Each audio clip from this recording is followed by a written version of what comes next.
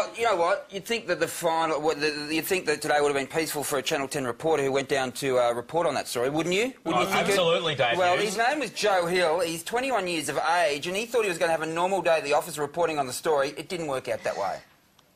5 days, 3,000 kilometres, and one hell of a celebration. Right, here we go. A woman has grabbed him. He did not ask for this, and he's been thrown in there.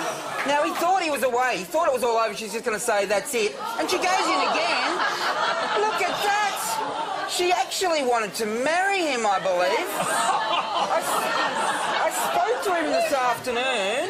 And he said, I weigh 75 kilos. I had no chance whatsoever of getting out of it. And she had time to take her pants off, clearly. I mean, that just seems wrong. Well, hopefully he's at home now having a nice hot shower.